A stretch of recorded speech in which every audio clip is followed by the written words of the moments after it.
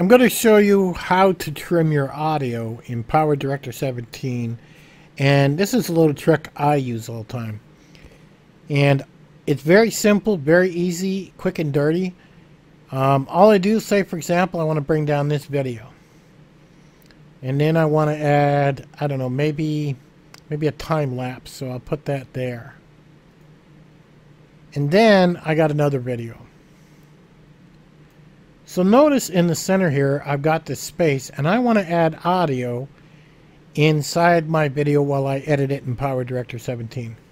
Now normally, you would have to bring down whatever audio you choose, you know, and I'd line it up, drop it. Now notice it's too long.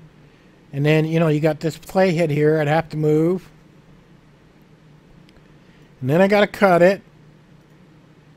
And then I got to click this, and I got to delete. I mean, that's a pain. That literally is a pain. I can bypass all that by simply taking another video, even if you're not using the video.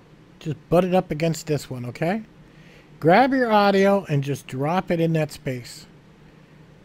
And you notice what happens. It's going to trim the fit, or it's going to speed up the fit. If you say trim the fit, there it is. It's already in your video. I didn't have to do no cutting. I didn't have to do nothing. PowerDirector 17 did it all for me.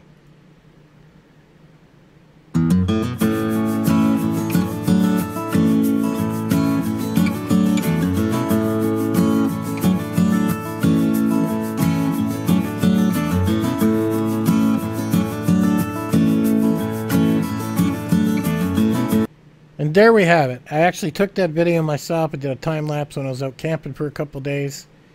And I seen all those turtles on a log, and I just thought, wow, that is something that's really cool. At any rate, guys, if you're looking to drop audio and do it quick, use this little tip, and your editing will be a whole lot faster. And I'll catch you guys on the next one.